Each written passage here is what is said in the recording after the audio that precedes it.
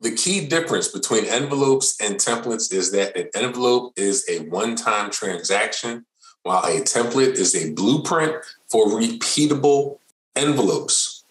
Templates help simplify the sending process when you frequently send the same or similar documents to different people, or send different documents to the same people or role. Creating a template is similar to setting up an envelope, and templates include documents, recipient roles and actions, an email subject and message, and fields. Benefits of using templates to automate workflows. Templates can speed up your envelope creation process by leveraging the saved components of an envelope that you use over and over again. Reduce the risk of errors, such as missing recipients or misplaced fields.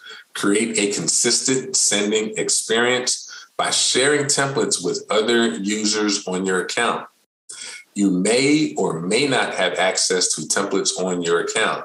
Your account administrator will determine this via template permission settings, where you can have one of the following, which is none, no access to templates, use, where you can use templates created and shared by others, create, where you can create and use templates, and share, where you can create, use, and share templates.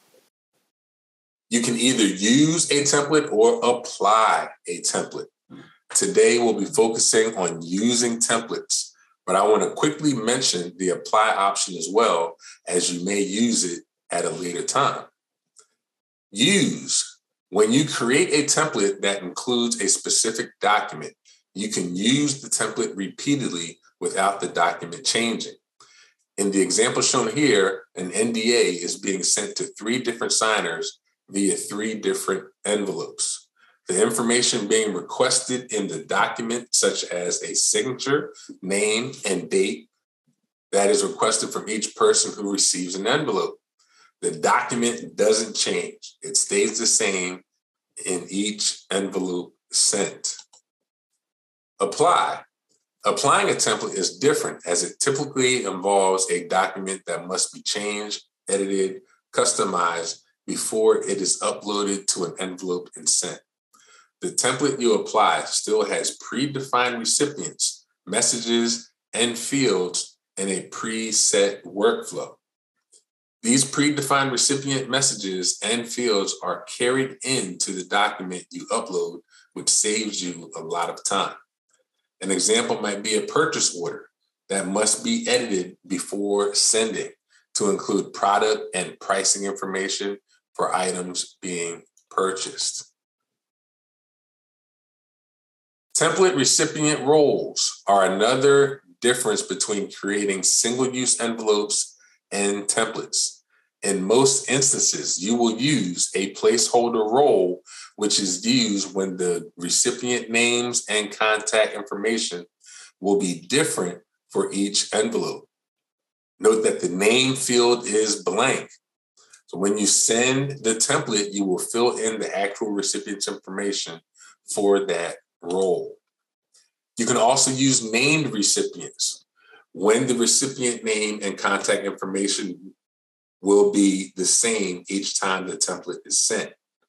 For example, if agreements are always sent to the same person as part of a workflow, for example, for archiving, that person can be added to the template as a named recipient, and then they receive a copy action. Think about Holly in HR when I sent an envelope.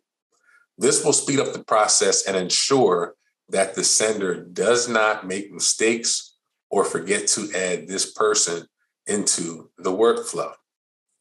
You can customize the email subject line by clicking the merge field icon at the end of the line and selecting from the options available. This will make each envelope sent from the template unique so that they don't all look the same on your manage page. This will help if you're sending a large number of envelopes from this template and will need to search for specific emails later. The email message will be seen by all recipients unless you check the checkbox for a custom email and language for each recipient. If that box is checked, you can set up a custom email message for specific recipients in a variety of languages. So let's see how to create a template and to use a template. Let me log back into Docusign. And I'm going to go to my templates tab. So in this scenario, department admins initiate a credit card request form for employees who need a company credit card.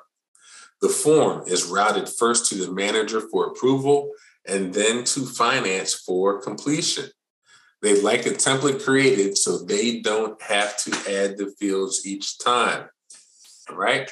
So in the essence of saving time, I already have a credit card request form example to show you. So I'm just going to go into edit and we'll talk about how it was created. So when you need to create a template, the first thing that you do is that you give it a template name. And then the next step is that you can create a description, but that is optional. Then you will, just like when we send an envelope, we can load in our document either by uploading or dragging and dropping onto the template creation page. And just to double check, same functionality comes into play. I can look and see, hey, I brought over the right document. If it was the wrong one, I can hit my vertical ellipsis and you see I have replaced right here. So then I can change the document if need be.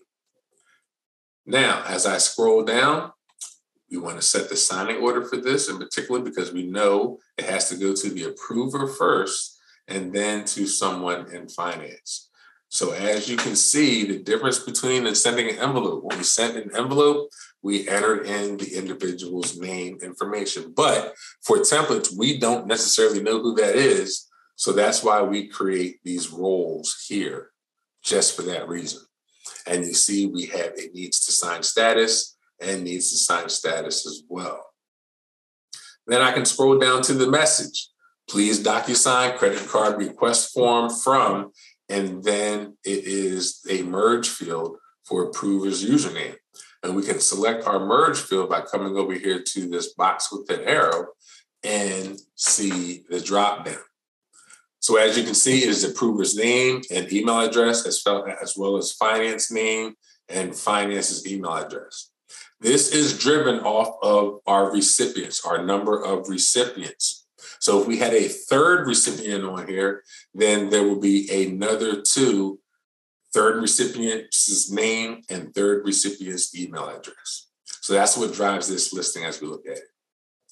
Then we also have our email message. Please process at your earliest convenience. Thanks. This is optional, of course.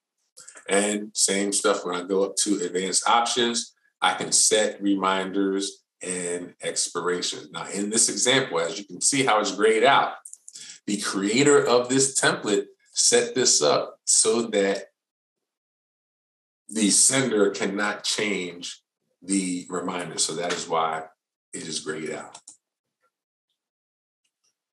So next thing that I can do is select next, and it will take me to the document. So now here's an idea so you can see how the fields that come into play. If I click on the field right here, again, my right-hand panel opens up. And you'll notice I have required field and it is checked. So I wanted to just uncheck just so you can see the difference between a required field and an unrequired field. All right. But I want to keep it as required, so I'll let that go. And now you see our radio buttons for our credit limit, so I can click on any one of those. So I'm going to highlight the fields, and you notice we have group labels in which we name and radio button values, and we put in the values for our radio buttons. Then we can scroll down, you can see our proper signatures approved by, the right fields are in play, and the finance department, but you notice this is a text field. Because credit card number, again, we're not going to know right away. It's not going to be something we can pre-populate. It has to be entered in. So we use a text field. So that way the recipient can type in the information or credit card number.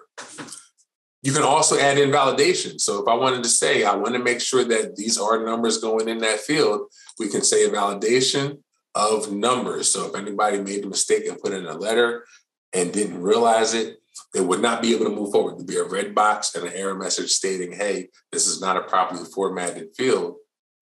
Please correct. Okay, so that's what you can do. Sometimes you can add in validations with these fields. Now with everything in play, all I need to do now is select save and close. And the template is ready for use.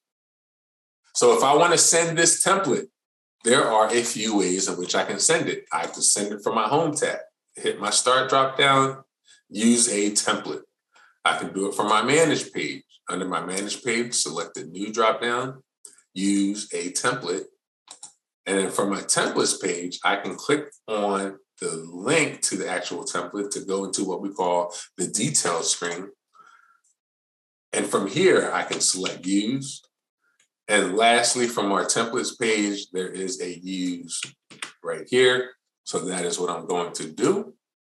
I'm going to add in use, and it goes into our quick send view, where all I need to do is enter in the name of my recipient, check the form to make sure it looks right, and then go ahead and hit send. That's the purpose of templates, to be able to enter in the information quickly and get it out quickly. It's a way of saving time for our account users. So I'm going to add in some names here. I'm going to go with this one, apply selected, and then another name here. Barkley, apply selected. And then the message is fine. Email message, the subject, they both look good to me. The form looks like it's about to be the right form. So all that's left for me to do is select send, and it is now off to the races. Okay? So that is how you can create a template as well as use a template.